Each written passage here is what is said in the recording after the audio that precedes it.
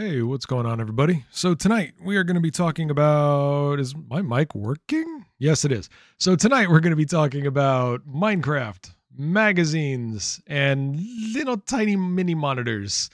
I had some thoughts about that.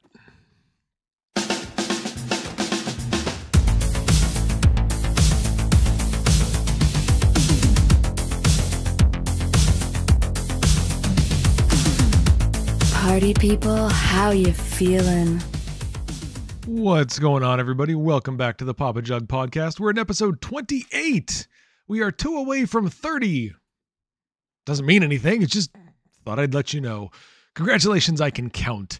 I hope you're all doing fantastic. As I am recording, it is Friday night. It is 7:30 Pacific time, 10:30 Eastern time, and later than that in other places far, far away. I hope everybody is fantastic. Tonight we are going to be talking about 4 big things, one of which I just think is cool, and that is the new, or I should say new, it's not new, but it's upcoming Minecraft movie from Jason Momoa, and that kind of became the theme. I noticed that as I was building this agenda, I was like, okay, we're going to put that on there. That's going to be pretty cool. I want to talk about that. You know, a couple days later, I was like, oh, let's talk about that. And then we had a thing that happened today and all these things. And I was like, there's a lot of M's in this. We've got Momoa, Minecraft, movie, magazines, monitors. There's one topic I really couldn't find an M for, and that's Google. So we're out of luck on that one. But everything else got an M and it works. So that's what we're doing. Like I said, we are talking about Momoa's Minecraft movie, a magazine, a mini monitor, and Google. So let's jump right into it. Oh, wait, no. First, I got to do a couple of updates for you. First of all, last night I announced the giveaway for the month of February. That is going to be on the Twitch channel. You got to watch the Twitch streams for this, but if you play Star Citizen, you are going to be interested in this one. It is a Drake Cutter starter pack with LTI with wind chill paint. Yes, all of that is being given away at one time. I'm going to give that to some lucky winner, but you have to be spending a lot of time in the Twitch channel because you're going to need to earn the piñatas in the channel. That's how you're going to buy the tickets, and that's how you're going to get the prizes. The prize. Well, I mean, it's like 4. It's fine. It's good. All of that. So that got announced. Next week, I am doing my streams with viewers. So I'm going to be picking 1 or 2 viewers and going to be doing streams with them in Red Dead, Sea of Thieves, and Star Citizen. So that's going to be a good time. Sign-up sheets are going out into the Discord in an hour and a half or so, something like that. I also wanted to thank everybody who has been supporting both the YouTube channel and the Twitch channel. If you have subbed or followed, whatever it is, on either platform, thank you so much for doing so. I am on the path to partner for both, and I have now confirmed with Twitch that I am way past the halfway point of Twitch partner. And as of tonight, I am now way past the halfway point for YouTube. So progress has been amazing. Thank you. If you haven't followed me yet on one or both of those, please do. I would love to earn your follow. If you find the content entertaining, great. If you don't follow. I get it. It's cool. It doesn't have to be for everybody, but I do hope it is a thing for people that like it. So we're going to do that. Yeah, so like I said, those are a couple of the updates. I feel like there's a third one, but it's not jumping to my brain anymore. No. I have a new Drake sound that I'm going to be unveiling next week. Bloodtide's going to hate it. Oh, and then I'm working on a new loadout video, and I am working on a new potential sleep video concept. So there's a lot of updates going on.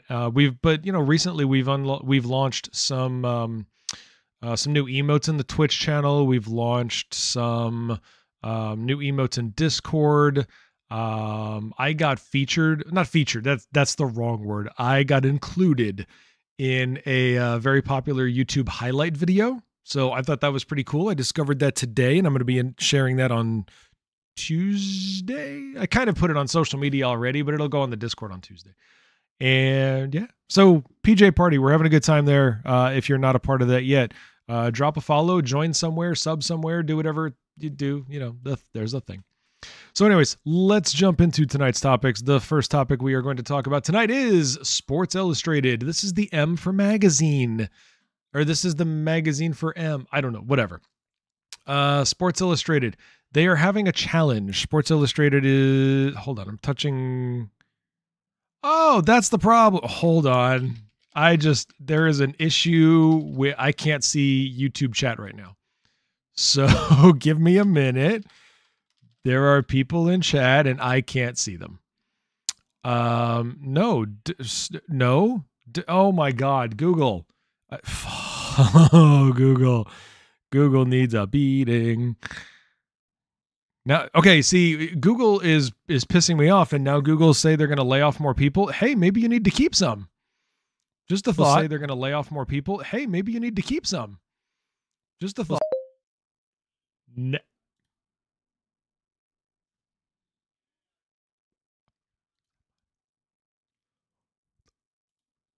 Okay. Now I just lost chat. Okay. Sorry, guys. There will be no live chat tonight that I can read. You can chat amongst yourselves. I can't read it. Oh, Google. Okay. So moving right along. Sports Illustrated. It was announced that the entire staff has been laid off. That was pretty sad. I really hate doing these shows where we talk about layoffs, but it seems to happen a lot lately. And Sports Illustrated, so it's not as easy as it sounds. It's not as simple as it sounds. It's not like all of a sudden they were like, okay, let's fire everybody.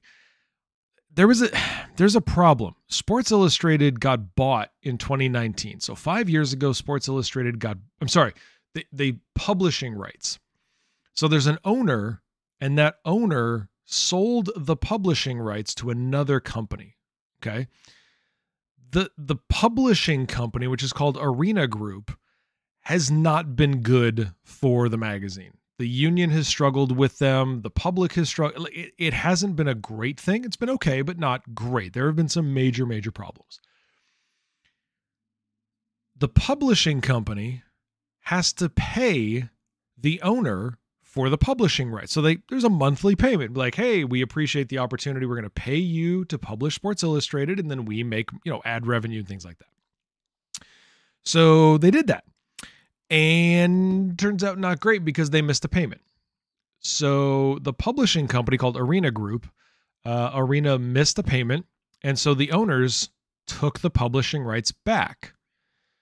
The problem is the owner doesn't have the ability to make the magazine. That's why they gave up the publishing rights. So they fired everybody. Yeah, that's rough. Union's pretty pissed. The people that work there are unionized. And in most cases, you can't just carte blanche eliminate an entire unionized workforce. There's state protocols, there's federal protocols, there's contract there's so many steps involved in this, and everybody just got a layoff notice. They were like, yeah, the exact, I saw an article, I think it was CNN Business. Yep. Blah, blah, blah. In a memo sent to staff that was viewed by CNN, the magazine's publisher said it is, quote, laying off staff that work on the SI brand. Now, the SI brand is more than just that one magazine. There's little offshoot magazines. There's websites. I mean, there's some stuff. There's some content there. Gone. Nope. We are laying off staff that work on the SI brand. The owner, which is Authentic Brand Group, has owned the magazine and website since 2019. It's sold the publishing rights to Arena, but the company missed a payment, blah, blah, blah. The owner said in a statement that Sports Illustrated will continue. So the owner has said, we will continue the magazine. They didn't say how they were going to do it. That's a problem. That is a major issue for how are we going to continue this publication, which is a famous publication, 70 years-ish. Sports Illustrated has been around for 7 decades. Used to be mostly about sports. Now it's mostly about a swimsuit issue. Whatever. So 70 years of history. The owners have said, yes, that is not going to go away. Okay, but everybody just got fired. So plan B would be what? Like there's some confusion and curiosity about what the hell that means. Okay. Quote. We are here to ensure that the brand of Sports Illustrated, which includes its editorial arm, continues to thrive as it has for the past nearly 70 years. There we go. We are committed to ensuring that the traditional ad-supported Sports Illustrated media pillar has best-in-class stewardship to preserve the complete integrity of the brand's legacy. Now, as I have said for pretty much every post-layoff statement, that's bullshit. That is absolute PR marketing speak because it is not true. Okay? So right here, we are committed to ensuring that the traditional ad-supported Sports Illustrated media pillar has best-in-class stewardship. That was not the case with Arena Group. That absolutely no. Arena did not give it best-in-class diddly nothing. What? Oh, okay. I'm sorry. I thought like one of my mods was like, dude, shit's broken. I'm like, yeah, I know. But that wasn't the case. So anyways, they have clearly not been concerned with best-in-class stewardship because that's not what they've had. That's just not what has been the case. And they knew it. They knew it. This is a financial deal. This isn't some sort of like, journalistic news endeavor where they're like, we're going to maintain our integrity. No, you have a swimsuit issue. Like, let's not pretend that this is some high-class publication. This is a thing where you are selling physical activity. I think that's the most general spot I can make. You're selling physical activity and you're not above reproach. Is it a legacy brand that has a strong place in sports media? Absolutely. But best in class stewardship to preserve the complete integrity of the brand. Come on, just stop. The PR department went apeshit on that one. By the way, I didn't know this. I didn't know that this was who, like, the founder, or not the founder, the founder's dead. I didn't know this was who owned it. It was one of the founders of 5 Hour Energy. I didn't know that. Sports Illustrated was founded or was owned by one of the guys who founded 5 Hour Energy. Don't talk to me about brand integrity, please. You're a drug dealer. Legal drugs, of course, but a drug dealer. Okay, move on.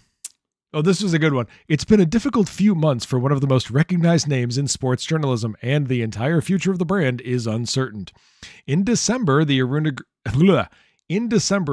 Group fired Sports Illustrated CEO Ross Levinson after an embarrassing debacle in which Sports Illustrated was caught publishing stories with fake author names and fake profile photos generated by artificial intelligence. Levinson was replaced, effective immediately, by the interim CEO, Manoj Bhargava, who was the 5 Hour Energy founder. He owns a majority stake in the Arena Group. Let's stop with the brand integrity part. Just stop it. So that's a weird moment in sports history. Sports Illustrated, the entire staff has been canned, or at least most of them have. We haven't heard confirmation that it's everybody, but we know most of them have. So that's where Sports Illustrated is in terms of magazine world.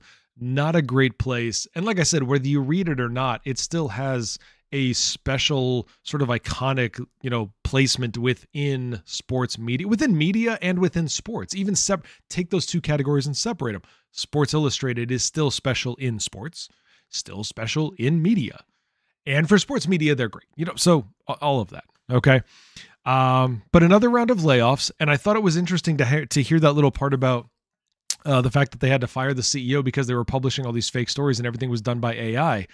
We're going to get to that when we get to Google, so stay tuned. Let's go to our next topic. The next topic is, boom, Google. Hi, Google. So the guy on screen is the CEO of Google. It is Sundar Pichai. And he sent an internal email to everybody at Google, which I'm interested in, like, everybody at Google, because that's like 100,000 people. That's a long email list. Like, do you have to push send the day before and it just goes out in batches? Like, I mean, if your Gmail ever doesn't work, it's probably because Google sent an all hands email. Just saying. So anyways, he sends this email I'm going to get to this. See, Google CEO warns staff more layoffs, more beyond the horizon. Now, this isn't huge news. Okay, I think we've all seen and predicted that there are going to be more layoffs. It's not like they stop yesterday and it's like, okay, everybody that needs to get fired has been fired. No, there's more coming. The year 2024 is going to be weird, especially with a major presidential election coming around that is going to be pure chaos. So there's that. The economy is going to be an interesting position. Whatever. So, Google CEO Sundar Pichai warned his employees in an internal memo on Wednesday about the possibility of more, quote, role eliminations at the company in the coming months. Quote, we have ambitious goals and will be investing in our big priorities this year. First of all, that statement sucks. That is not what you tell the people that may be losing their jobs, and I'll explain why in a minute. He wrote it, quote, the reality is that to create the capacity for this investment, we have to make tough choices. If you haven't figured it out already, let me explain why that first sentence is so cruel, heartless, and short-sighted. I'm going to read it again. We have ambitious goals and will be investing in our We have ambitious goals and will be investing in our big priorities this year. Okay. What you've just said is that people are not our big priority. Because what they're not firing AI machines. It's not like they're taking servers offline. They're firing people. You sent an email to people saying, we're going to invest in our priorities, quote, we have to make tough choices.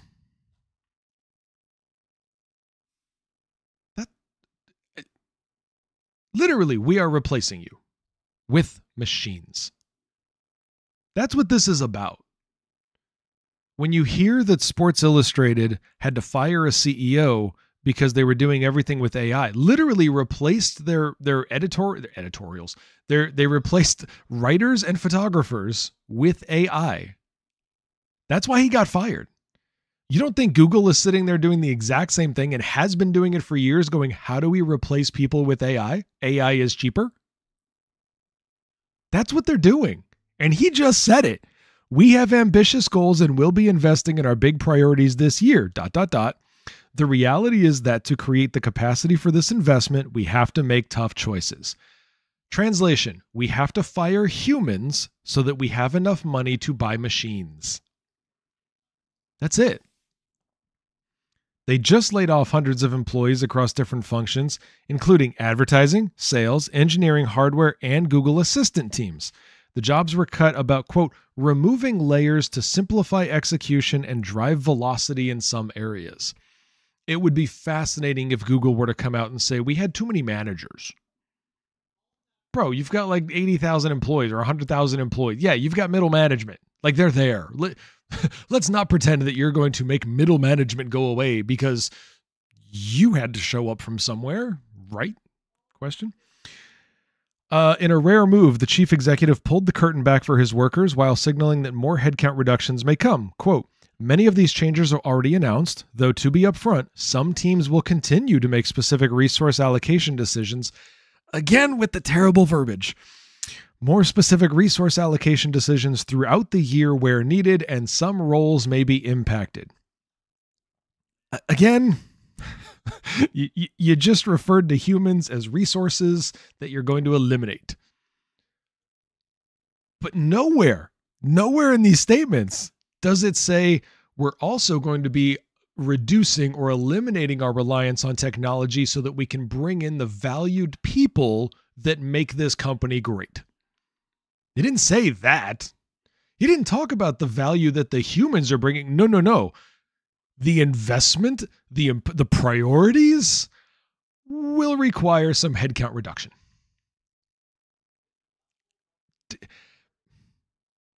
Again, if you're an executive and you have the ability to hire and fire people, don't be this dickish. I do appreciate that he's being honest. I value the fact that he and whatever other executives are involved in this, I appreciate that they are telling people, hey, we're not done, precarious situation, jobs are iffy, blah, blah, blah. The flip side of that is that now you have basically a whole company of tens of thousands of people. You have this massive corporation. Everybody thinks they're without a job in 6 months because nobody knows. Could it be the people that are working on Google Ads? Could it be the people that are working in YouTube? Could it be could it be? This statement is just a collection of could it be's. Is it me? Forget could it be's. This statement is 80 to 100,000 people going, is it me? That's rough. So on the one hand, you want your management, you want corporate leadership to be upfront with you and say, look, this is how things are going. This is how the company is doing. This is what our priorities for the future are, blah, blah, blah, blah, blah. But he missed part of that. And all he got was the humans aren't the priority. So some of the humans are going to go away. Interestingly, I doubt any of them are in the C-suite. I'm betting all of the people that have chief something in front of their name will probably be fine. These are the same people who brought the company to the place where the humans are no longer prioritized and they have to make massive layoffs. Will they lose their jobs? No, they won't. Just saying. So, rough scenario, Google, but this has been true, and we talked about this last week. This has been true for all of big tech. Meta has too many people. Google has too many people. Twitch has too many people. Apple has too many people. Amazon has too many people. So many layoffs. And it's going to continue throughout 2024. I will bet you this is not a trend that ends before the end of the year. I hate to see that. What I really hope to see, though, the people that do lose their jobs, I would love to see some of them band together and create the next competitors. Create the thing that says, we learned a lot. We're not bitter, we're not angry, but maybe that you are, I don't know. We learned a lot, and we're going to create the better mousetrap. We're going to do the thing to create the next set of opportunities. Maybe it's not about dethroning Google or dethroning Amazon, but maybe it is a thing that says we've learned that there is an opening, there is a niche that needs to be filled, and we have the ability to do it. So we're going to do that. That way the people who do get laid off, or at least some of them, will have a new place to go. That would be pretty cool. I would like that. I think that's a good thing. Let's find our mouse. Look, it's another M word. I need to find my mouse. There it is. Let's go on to our next topic. It is the Minecraft movie. So as I said, this is when I put this in the agenda, I was like, yeah, this is the M episode. So this is Momoa's Minecraft movie. Okay. The reason I wanted to talk about this was I think you've all probably heard the movie is being made. It's going to be a lot of fun. It's being made by Jason Momoa because he loves video games. Another person who really loves them, and he's got a passion for this project, which is cool. I just found out that if you guys ever watched wrestling, I just found out that Kane is apparently a diehard video gamer. I don't remember that. I don't remember hearing that, but yeah, the Kane is, the Big Red Machine. That guy loves video games. He, world famous athlete, mayor of a town in Tennessee, big video game fan. I was like, all right. The funny thing is, I try to picture somebody like him or the Undertaker. I don't know if the Undertaker plays video games, probably not. But somebody like him or Andre the Giant or something. These guys' hands are gigantic. How do they hold a controller? They can't be Xboxing this. PC, sure. They could PC it all day. Keyboard is great. They could boom, boom, boom. Keyboards are bigger. A little tiny control. I'm trying to picture him playing an NES, the dude's hand could crush the little controller, but whatever, he's playing it. So yeah, he loves that. Anyways, what are we talking about? We're talking about Minecraft, an M thing. Kane does not start with M, so I'm not going to talk about Kane anymore. So a movie based on Minecraft, a popular game about stacking squares. Not entirely true, but close enough. In 2014, director Pete Sollett was attached to the project along with Frozen 2 writer Allison Schroeder, but the two left the film in 2022. Okay, bye-bye. We got to make an opening, okay? At another point in production, fan favorites Sean Levy and Rob McElhenney were on board, but that also didn't pan out, had to go away.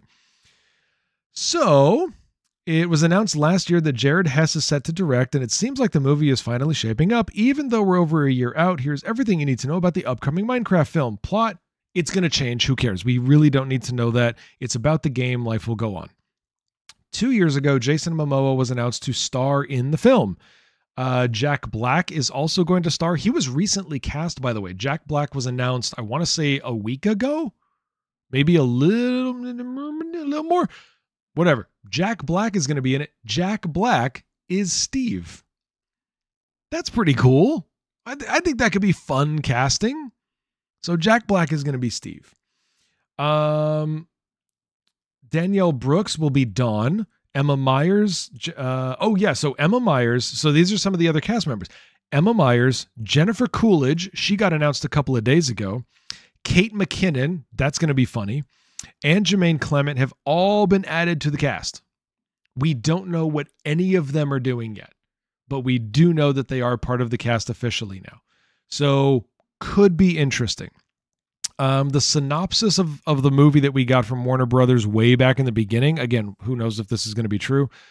Based on the globally popular video game, the story follows a teenage girl and her unlikely group of adventurers who, after the malevolent Ender Dragon sets out on a path of destruction, must save their beautiful, blocky overworld. That doesn't tell us anything. I mean, it tells us a little bit of something. It looks like it's going to focus on Alex, but, whatever.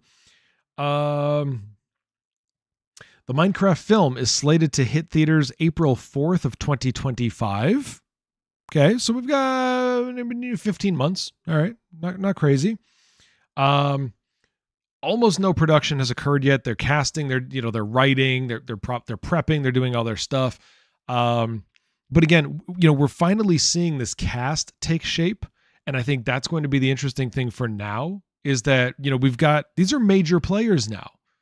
This is a big thing coming out of Warner Brothers.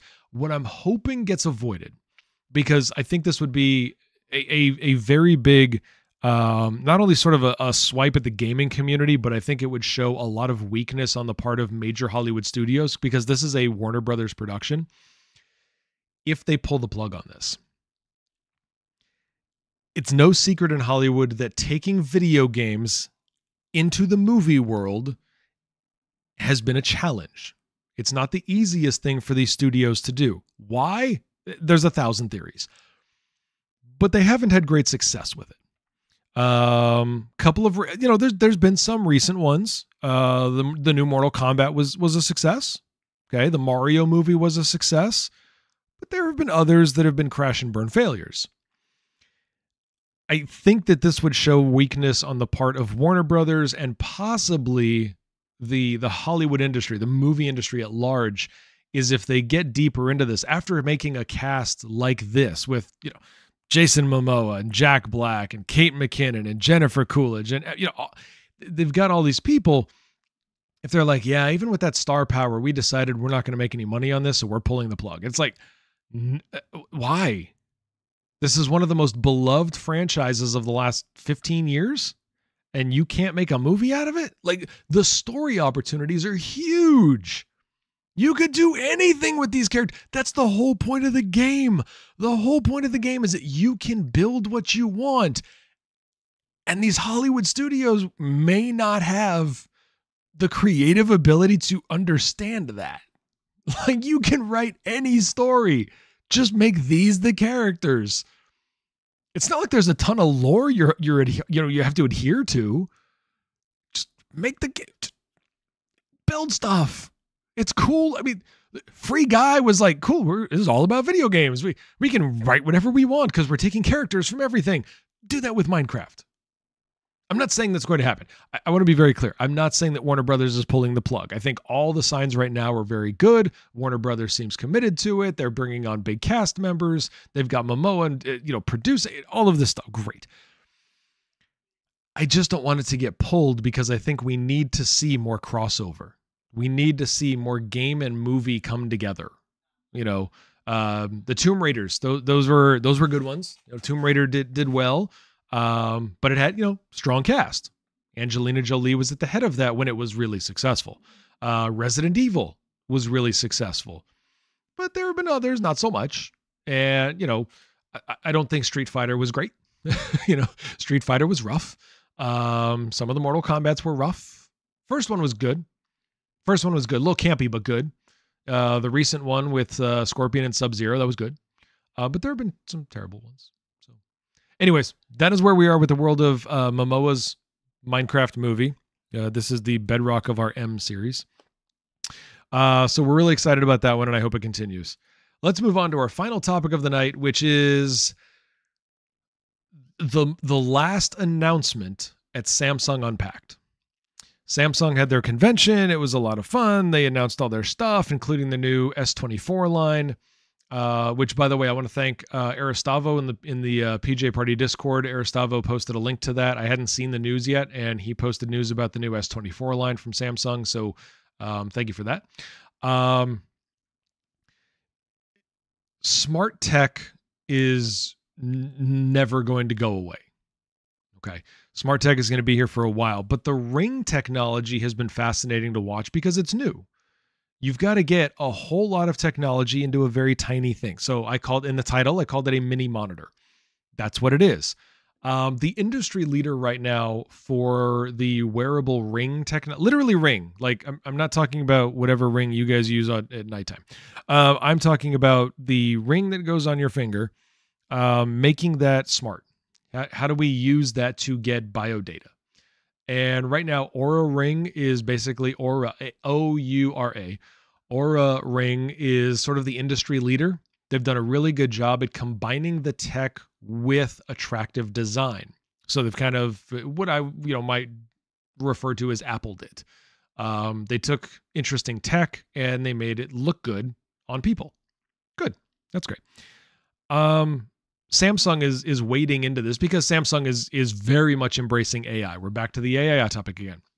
They have embraced AI. They're putting it in. In fact, that was Aristavo's point when he shared the article was Galaxy AI is going to be a major bedrock part of the new S24 line from Samsung. And now the big announcement at the end of Samsung Unpacked was the Samsung Ring. It is a smart device. It is intended to gather a ton of biological data about you. It's just biometric data about you.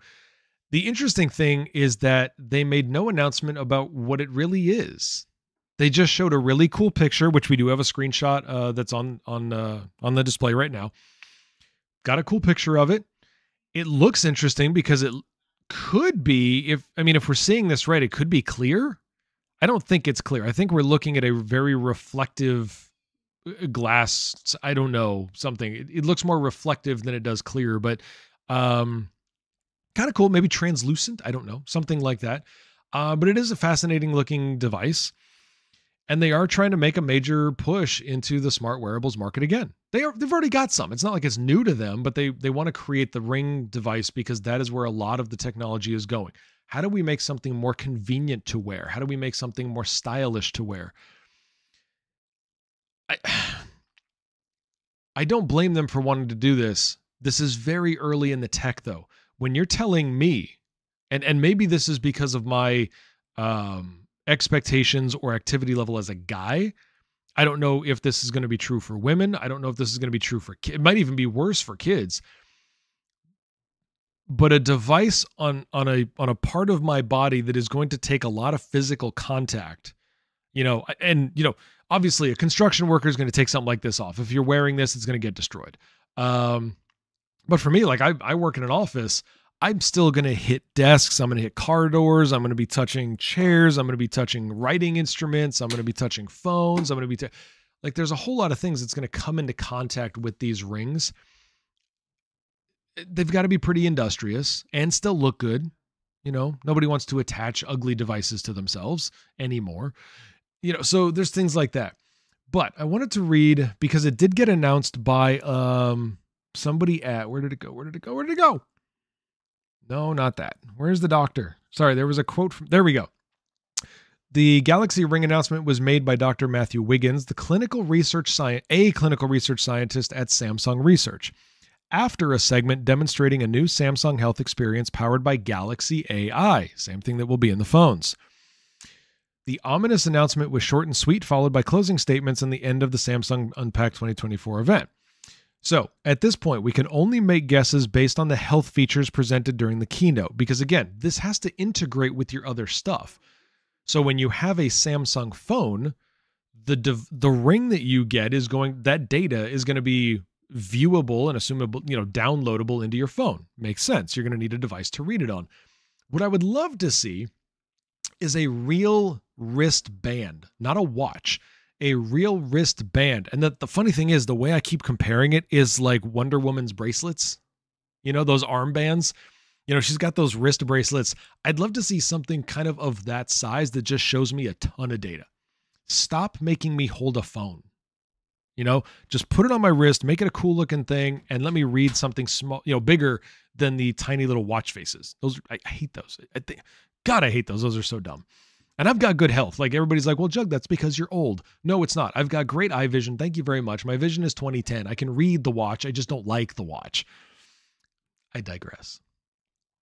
According to Dr. Wiggins, the Samsung Health experience will include the ability to monitor for potential sleep apnea symptoms by tracking sleep patterns, blood oxygen changes, and maintaining heart rate alerts during sleep. Okay, see, this is the kind of data that's going to be great to have. But remember, I've made this warning before. The more data we have, the more accountable we are. There will come a time where your doctor wants to download this data. Your doctor's not going to ask you in 10 years, how have you been sleeping? Your doctor's going to download it from your Galaxy wearable device. Doctor's going to be like, cool, let's do a download. Bing! Wow, I see. Okay, so you're really not sleeping very well lately. This is good to know. So let's talk about maybe, is there a sleep apnea diagnosis? Are we having, I don't know, ulcerative colitis? Whatever. The doctor is not going to rely on your impression or the lies that you tell about your health. Take that to the next level. Now that your doctor has that information, your health insurance company is definitely going to want that information. And if you don't give it to them, it is highly likely that they're going to raise your rates. They're going to say, if you give us your, it's kind of like car insurance companies. If you're a good driver, we're going to lower your rates. Well, the health insurance company is going to have a similar proposition. The health insurance company is going to say, if you give us your data on a weekly, monthly, yearly, whatever basis, you give us your data, we will lower your rates because we can proactively deal with things. We can see when high blood pressure may become a problem. We can see that you're eating shitty and you're going to have bad cholesterol. We can see that your sleep is not doing what it's supposed to be doing because you're not sleeping right. We can see that you've got back spasms, and we've detected the signals, so we know that we need to start adjusting food or water intakes or sleeping or desk posture or, heavy labor or whatever the hell it is. That's where this is going. And as scary as that is for a lot of people, I think it's great. I'm excited about those opportunities. They're a long way down the road because the tech has to get built and everybody's got to get integrated, and your health insurance has got to talk to your doctor system, and the doctor system has got to talk to your system, and and then it's got to converse with Apple, and and Apple's going to sell it for $1 billion a kilobyte, whatever. It's cool because it's going to help us live better. And I truly mean better. I don't mean longer. I don't care if our lives get longer. Right now, our problem is the quality of life. That's our big social issue, especially in the West, certainly in third world impoverished countries. That's a whole other bag of problems because you've got to figure out not only economic status, basic daily, like, do you have access to food? Like, health at that point is sort of a, let's get you food and water and then we can get health. In most of the Western world, that isn't a huge concern for most people. There is some occasional food insecurity, but for the most part, food and water are available. So now it's a matter of what are we doing now that we have that problem solved-ish. So, according to a patent filed by Samsung back in February of last year, the Galaxy Ring is, quote, intended to cover the categories of wearable smart devices in the nature of a smart ring for tracking, measuring, monitoring, and uploading health, fitness, and sleep-related information. Okay, fairly generic patent. It doesn't say a whole lot. The new Samsung Health Experience will offer... The new Samsung Health Experience will also offer medication reminders with helpful insights about potential interactions with foods or other medications you take. So this could be a huge benefit to those who suffer chronic illness, the elderly, if they're on a lot of different medications. You're not relying on just a pharmacist to... I hate to say it, you're not relying on your pharmacist to care enough that all of the prescriptions you're getting, I know senior citizens with 10 plus prescriptions. I know people that aren't senior citizens with 10 plus prescriptions. Your pharmacist isn't going to be looking at all of these going, Jimmy, I don't think that's going to work. Or Maria, this might interact with that thing I gave you 3 months ago. Let's see how it goes. They're busy. They're selling, quite plainly, they're pushing drugs. Okay. It's like everybody else we've talked about in this episode. They're just selling drugs. So their job is to follow the doctor's instructions, and they're going to get that to you. But maybe if you've loaded them all up into your smart device and you have your cool little wrist, wearable Wonder Woman armband that Jug has told them all to invent, then maybe you can look at, and it's going to prompt you and just be like, hey, you've got a new prescription. It's available for pickup, or we can have it delivered. However, please be advised, this may create a interaction with your daily yogurt breakfast. Maybe your new prescription isn't great with dairy. But if you're loading your food, your daily food, like, hey, yeah, I typically have yogurt for breakfast with, I don't know, grapes and cherries and chocolate chips. Great. Now it's, okay, cool. The wearable, the thing that you've got on you, knows what you're eating daily. It's checking it against the brand new prescription you got. It can flag you. And you can then call your doctor or do whatever you got to do and be like, hey, I got a potential interaction because I eat yogurt every day. Should I be concerned? And the doctor can say, oh, wow, I didn't know you were eating yogurt every day. Yeah, definitely. We're going to want to change that up. Let's make it carrot juice or some shit. Let's do this. That way we eliminate that dairy interaction because you have to take this pill in the morning to make sure that your heart is regulated during the day. I don't know. I'm making this stuff up as I go, people. I didn't get a medical degree. Man, that'd be cool though if I had a medical degree and I was a content creator. I could be one of those famous YouTube doctors. Great. Get paid twice. Anyways, so I think that's pretty cool. I think that this is going to be interesting. I think this is representing a good step forward. It's also nice that it's not, and I'm going to use the term not as praise, but just as a narration. I think it's cool that a huge multinational corporation is embracing this again. They're stepping forward with a new piece of technology. While independent companies are great, there's different levels of play and scalability, public awareness. There's a whole lot of things where indies do great at it. There's a whole lot of things where big multinational conglomerates do great at it. And we need to see the industry as a whole moving forward, because that also subconsciously and sometimes very consciously, it tells society, this is where we're going. This is the train that you're not stopping, because we are going in this direction. Now, if there's no interest in it, great, but there is interest. There is a ton of interest because our health sucks. So this is a good thing. I'm optimistic about it. I'm happy about it. I think we've got some cool stuff coming. So that is going to do it for episode 28 of the PapaJugg Podcast. Thank you very much for tuning in. Don't forget that if you've got a friend who prefers audio podcasts to video podcasts, they can download this on Spotify, iTunes, iHeart, TuneIn, Castbox. I'm listing everything I can remember off the top of my head. So we are pretty much everywhere. And don't forget, Google Podcasts is gone, or going away at least. It is basically gone, and now that's going to be folded into YouTube Music. But I'm already on YouTube, so whatever. Anyways, go have yourself a good morning, a good day, a good night, and I will see you. I've only been saying this for 2 years. I will see you next Monday on Twitch. See ya.